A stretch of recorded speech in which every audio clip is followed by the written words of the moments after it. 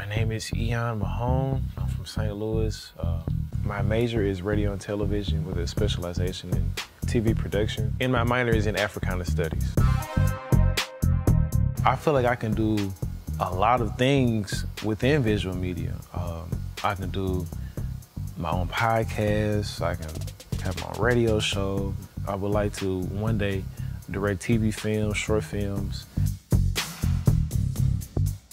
It's so many opportunities, and today how technology is always advancing, always growing. People are becoming more digitalized, and I think it's the perfect time to choose this major. I'm a director here at WSIU, River Region Evening Edition, and I have to delegate power to other people, and I have to learn how to communicate. So glad you're not doing prompter no more, huh? I did it once. They said, no, you're on camera 3 tonight. And I was like, okay.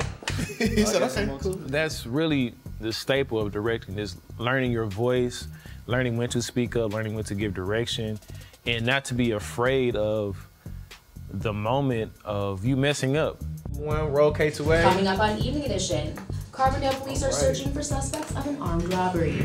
Plus, I have numerous experience of being a journalist, reporting, anchoring. It really taught me a lot just to learn how to hone in on my skills as far as writing, learn how to use a camera, learning how to speak with other business professionals that are in the field.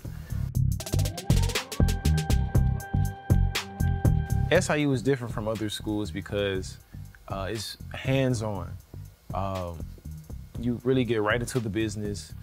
You get to network with different students, and you really get professors who I think personally care about you. They're always spreading positivity, and I think just that atmosphere alone is what can really conduct students and help students to thrive, just to be better within themselves.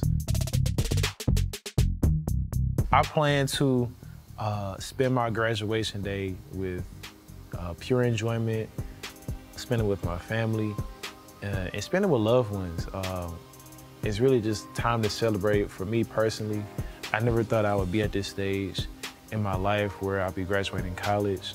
My mom was the first in her family to even go to college, and now to continue the tradition and breaking the generational curses and honor that's been bestowed upon me. I'm grateful for this moment, for sure. Hey. Have a good